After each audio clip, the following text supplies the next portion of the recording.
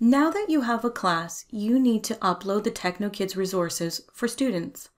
All the files for completing a TechnoKids project are in one folder.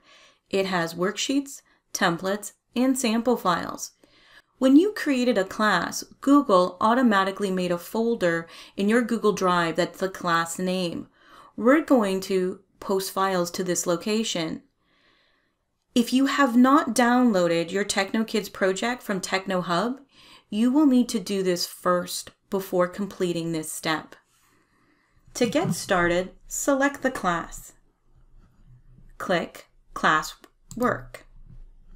Select Class Drive folder. We're going to upload a new folder. Go to the location where you downloaded the TechnoKids project.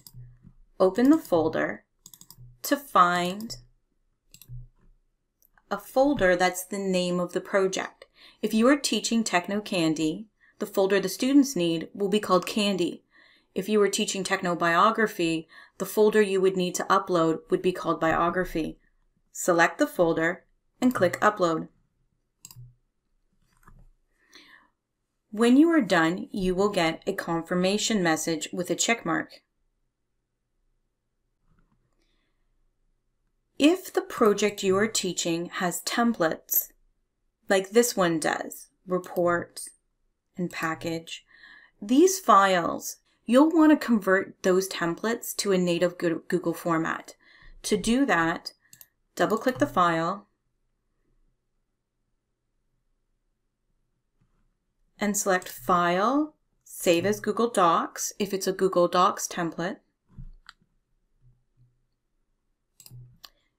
Close the tabs and you will notice you now have two files. This file here is a Google native format. This is not. To avoid confusion, you may want to remove the TechnoKids file so that all you see now is the converted file. I'm also going to convert this second template, which is a Google Slides template. This makes it easier when you are sharing files with your students. And I'm going to do the same thing. I now have two. I have the new Google package and I have this one. I'm going to delete the TechnoKids one. And now the files, the templates I'm going to share with students are native Google format. And now I am ready to create my assignments.